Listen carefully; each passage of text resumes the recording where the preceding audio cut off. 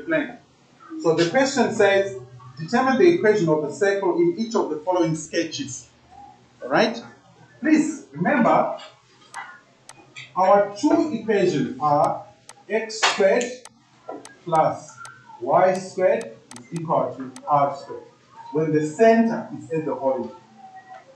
When the center is not at the origin, it will be x minus a squared plus y minus b squared is equal to r squared. The first equation is when the center is at the origin. The second equation is when the center is in the first quadrant, second, third, or the fourth. Any one of those four quadrants. It's not at the center. Alright? Are you following that?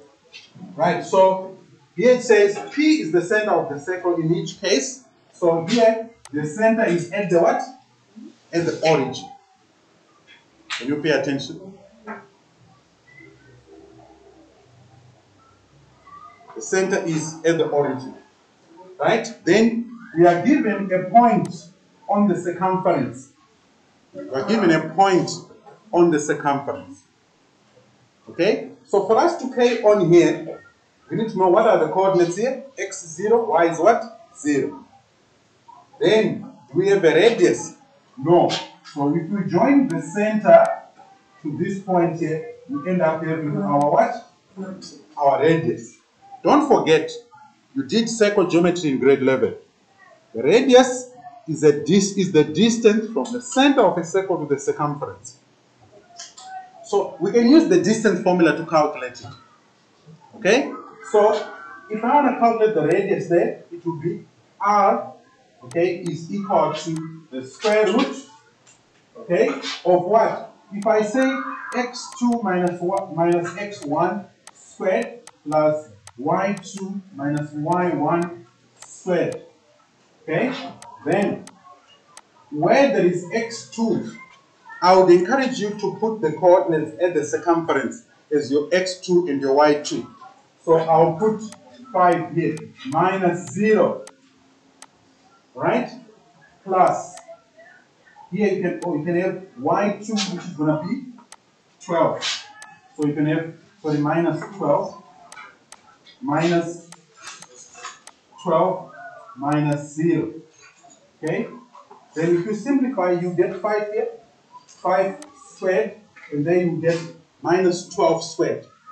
So in the end, you end up getting the square root of 25 plus the square root of 144. Now, 25 plus 144, that will give you 169. The square root of 169 is a 13. Okay? Let's call this one method 1. For calculating the what? The radius. Maybe we can call this one method 1. Alright? Let's do method 2. Just don't forget about the second diagram. For what? Then you're looking to get this so that I can talk about this. Okay, so method 2. Method 2, we can just use the equation of a circle with center at the origin. Okay? So we can write x squared plus y squared, which this one maybe some of you might like it more. Right? Then where there is x there, you put 5. Where there is y, you put what? Minus 12. So we end up having 5 squared plus minus 12 squared is equal to r squared. This will give you 169 equal to r squared. So r is going to be equal to 13.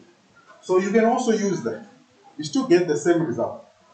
So in the end, what is the equation of this circle? The equation will be, okay, before I carry on, are you following how I calculated the radius? I use the distance formula. I also use the equation of a circle with center at the origin. You can also use the equation with center, which is not at the origin, but if you substitute A, you put 0, substitute B, you put 0. Okay? So our answer is going to be x squared plus y squared equal to the radius, which is 13, so this will be 13 squared.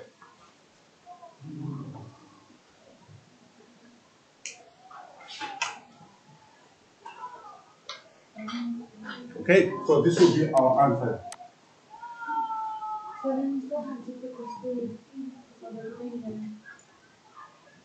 Yes.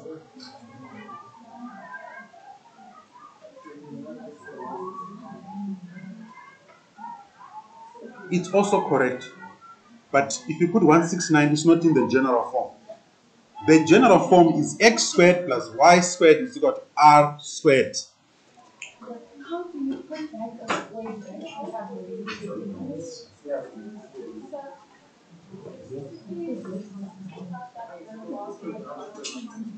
Yeah, me too.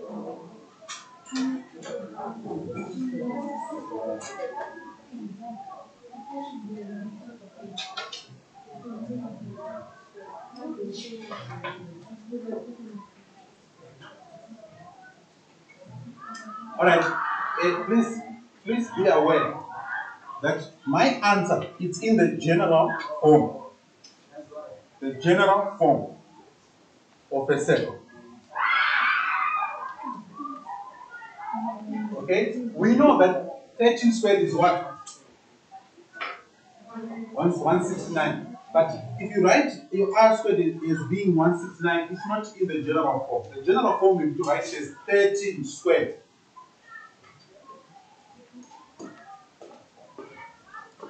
All right?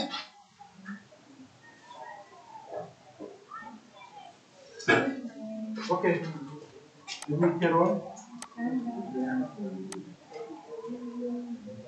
All right.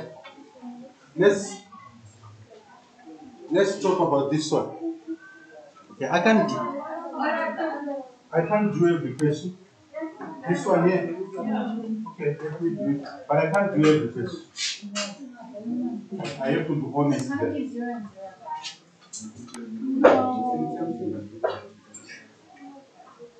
It's not. It is. It's not. The X is on the origin and the Y on the origin. No. Okay. For this one now, can I have your attention? For this one, for number 2, the center is not at the origin. Okay? The center. Okay, allow me to. You said it's going to be 0, 0. It's not. They're not both at the origin. They're not at the origin, but they're on the line. Oh, why is it telling them to the line? X is 0, yes. Y is 3. And then put X. Hey, can you stop that?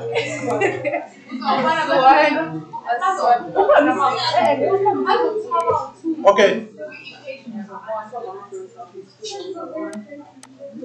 All right. Can I have your attention? So here, our center is along the x-axis. Right? X is 3 there. What's the value of y? 0. So our coordinates of the center will be x is 3, y is what? 0. Right? Right? Then we don't have any other point except the y-intercept here. Here, x is 0, y is minus what? Minus 2. Right? Now, can you allow me to carry on, please? Then we have to calculate the radius. We have to calculate the radius of the circle. Okay? So to calculate the radius here, we can just use the distance formula. Okay? We can just use the distance what? Formula. That's one way. Or we can use the equation of the circle. So allow me to use number 2, that is the equation of the circle. So if I substitute x minus a squared plus y minus b squared is equal to r squared. What's the objective? To calculate what? Radius. To calculate the radius. So where there is x here, I have to put the x value at the y-intercept, which is what? 0. So I'll put 0 here. Minus. The a, remember, is the value of x at the center, which is what? What's the value of x at the center? 3. So I'll put 3 there. Then the y value at the y-intercept is minus 2. The y value at the center is what? 0. So if you simplify this, you get minus 3 squared plus minus 2 squared is equal to r squared. Then from here, you get 9 plus 4 is equal to r squared. So r squared is going to be 13. What this means is that r will be the square root of what? Of 13. Are you following that? I use the equation number 2 there, the general equation of a circle with center not at the origin. But it's not the only way. You can also use the distance what? Formula, whereby you substitute your x1, y1, x2, y2. You can choose whether the coordinates of the center will be your x1 and your y1, or your x2 and y2. You still come to the same point, right? So what is the equation of this circle? The equation of that circle is going to be x minus 3 squared plus. Now, you can see that the value of b is 0. So this will be plus y squared. Okay? Yes, because the b is 0. The b is 0. What is y minus 0? It's y. Are you looking or what? Yes. Right? If b is 0, it means y minus b all squared becomes y squared, because b is 0. Then the right hand side becomes the square root of 30 all squared. So that's the equation of the circle.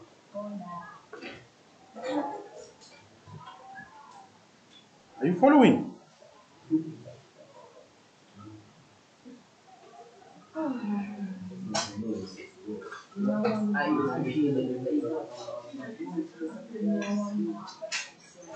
You see, this is the general equation. X, X, A, Y, Y. But the B is 0. Therefore, what is Y minus 0? It's Y. Plus the square. You get Y squared. Y minus 0 is Y squared. Okay? So Y minus 0 squared is the same as Y squared. Right? Then the right hand side, the radius is square root of 13. So what is the right hand side going to be? It's going to be square root of 13 all squared. Which is also the same as saying 13, because r squared is equal to 13. But here I've written my equation in general what? Form.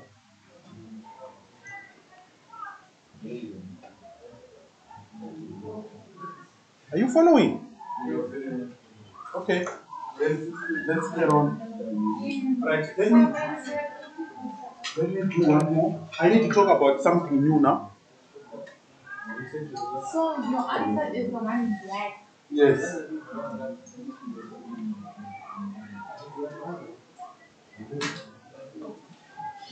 This is the answer. This is the answer.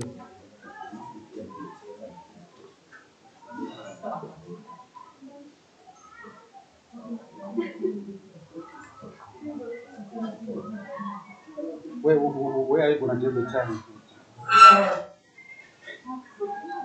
Are you going to create your own time now?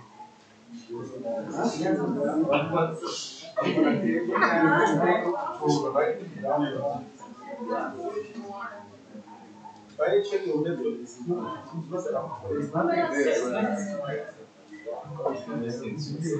All right. Okay, I need to carry on now. Then, but who has got a question? Yes. What's your question? The actual answer is the one in black. The what? The answer The one that. The answer when? The answer Yes. What's the question? What's the problem here? Why is it x minus Because the x value at the center is 3. The y value is 0. So this b here is 0. why is it so easy? Because, okay, if I give you, like in this case, you have got y minus b all squared, right? If b is 0, this becomes y minus 0 squared. What is y minus nothing? Why? Y. So this will become y squared. Y minus nothing is what? But you said b was 0. Yes, b is the y value. B is the y value at the center. And what is the y value at the center? It's 0. B is the y value. A is in what? An x value at the center.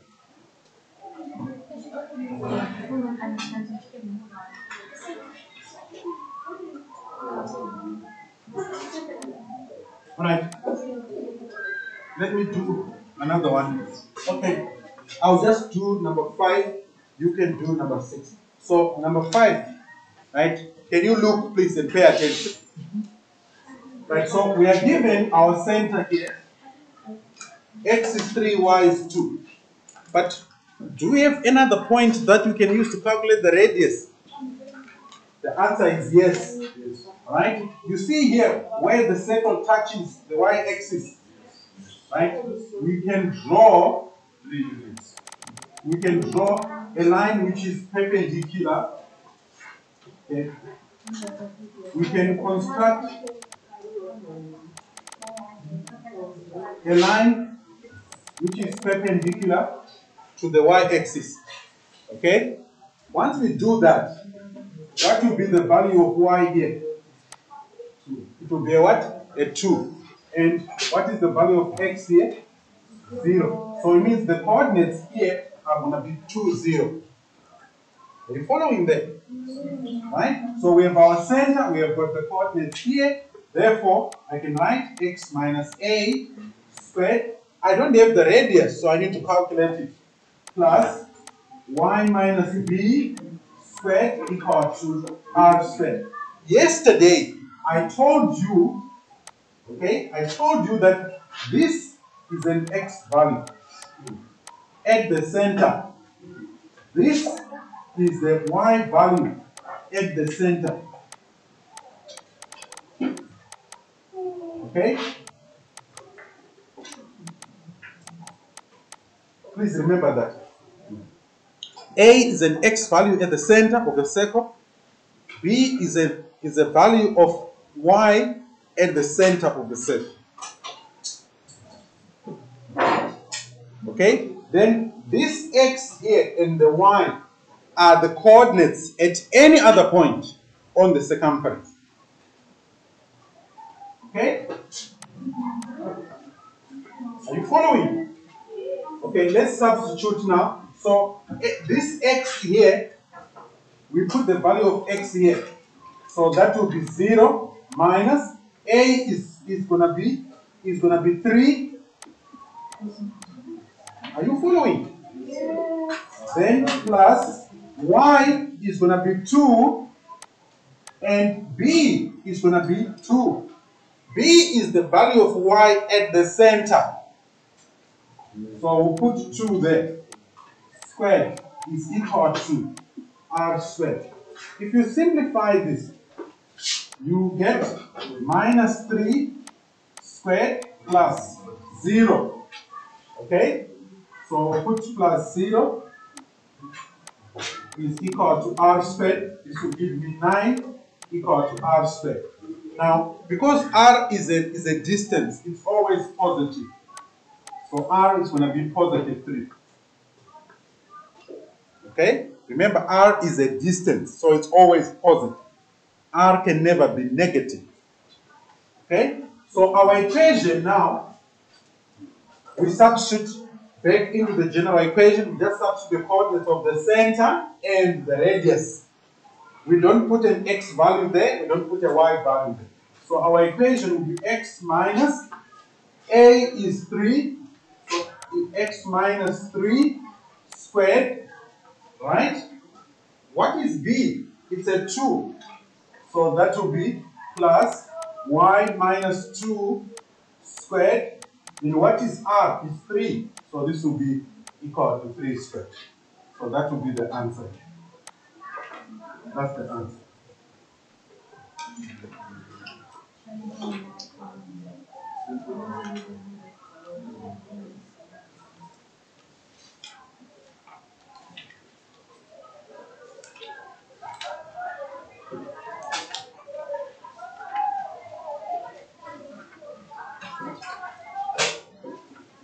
Please be aware that for your June exam, analytical geometry will be the first 2 questions, and that's where you should easily score more marks.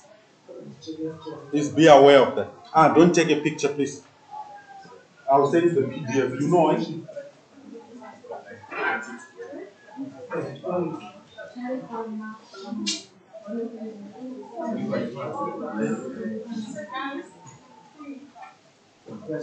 Number one? Yes, you can use number 3. Because the radius is a distance, so you can also use number 3 to calculate that radius. Okay? Alright, any question?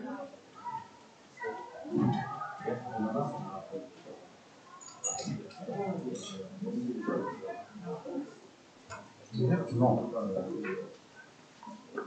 You have to know. You can't come to a maths paper 2, you don't know what you just showed me. Alright. Allow me to carry on, please. I only have about 5 to 10 minutes. Now, sometimes, right, you can get a high order question like that. Can I have your attention? Can I have your attention? Now, the question says, determine the equations of 2 possible circles of which the radius is 5, the x-intercept is 1, and the x-coordinate of the center is 3. Okay? Now, because the question has got an asterisk, it requires some thinking and application, which is very normal for analytical geometry. You get questions like that, where you need to apply, where you also need to think. Alright? So this question requires application and thinking. Okay? So we need to determine 2 equations. Okay? Such that the radii for both circles is 5 units. Right? We are given the x-intercept as 1. By x-intercept is 1, it means the circumference of the circle passes through a point where x is what? Is 1. And then the x-coordinate of the center is 3. Now, since we don't have a diagram, we need to visualize it. Okay? So you draw your Cartesian plane. Right? Then, if we are going to have a center where x is 3, let's say this is 1, that's 2, that's 3. It means our center might be here, it might be in the first quadrant, or it might be in the 4th quadrant. So we have got x equal to 3 here, right? So it means the center can be here as well. The center can also be down there, right? But we need to draw a circle. Please, this is just a sketch to help me, right? So if I draw my circle, I think I've got a nice circle there. Right? Let's see. Yes. Alright. Let's say if I choose, please be aware that there are 2 possibilities. Actually 3. The center can be here, it can be there, it can also be there. Right? But here, let me put my center to be at this point. Right? If I put it to be at that point, no. Lucky. Like I'm gonna try to set exam. If I can't, then I'll stop. Like I'm going to try and move it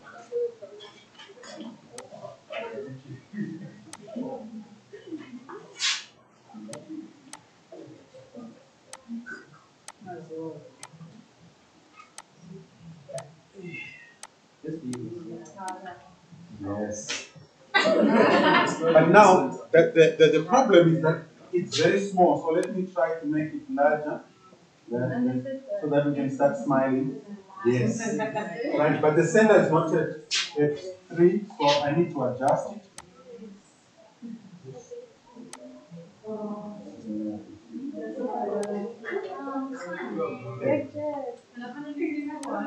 You're laughing. Better now. Yes. Okay. Okay. So it's more or less like this. So we have got our center here. So x is 3 there. We don't know what y is. Right? We don't know. Now it's possible that the center can also be there. But in this case, based on my thinking, the center can't be where y is it. Right? So there are two possibilities. First quadrant or what? Fourth quadrant. Then we have got there. Right? Now here x is 1. Okay, x is 1 and y is 0 what? 0. Okay? So what we can do based on this information, okay, let's write our equation of a circle with center not at the origin. So it's x minus a squared, and you pay attention to this, plus y minus b squared is equal to r squared. Okay? Now, are we given the radius? We are given the radius. Yes. What? It's 5. Yes. What's the question? Yes?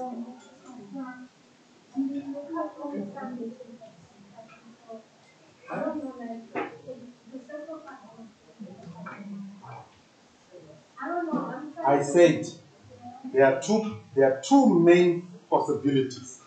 The center could be in the first quadrant or it could be in the what? Fourth quadrant. There is no way that we will get two equations unless we consider the fact that the center can be in the first or the fourth quadrant. It could also be here. Okay? But because of the fact that if we make it here, it means that the y at the center is going to be 0. For this question, it's more likely that the center will be in the first quadrant or the what? Fourth quadrant. That's why we need to determine two equations. What makes you say that it's Well, it has to do with the calculation of the radius. Okay, let's do the calculation of the radius. Are you following that? Right? So, because if we move the center here, means this point here, it won't exist. You understand that? Yes. The circle won't pass through where x is what? Positive 1. Yeah, that's why I say when you're answering questions on analytical geometry, you also need to use common sense. Alright? So let's carry on here. X, this x here, remember, is the value of x at the circumference, which is what? Which is what? 1. So put 1 here. What is the x value at the center? It's 3. What is the y value at the circumference? 0. What is the value of y at the center? It's unknown, so put b there. Okay? And the radius is what? 5 squared. Actually, it's 5, rather. Right? So, what does this mean? It means we can calculate what? B. So, 1 minus 2 gives us minus 2 squared. This will give us b squared equal to 25. And here you get 4 plus b squared equal to 25. Take the 4 to the right. You get b squared equal to 21. So, b is going to be plus or minus the square root of 21. Wait. So what are our two equations? Our two equations, since we have found the two possible values for b, one is positive, the other one is what? Negative.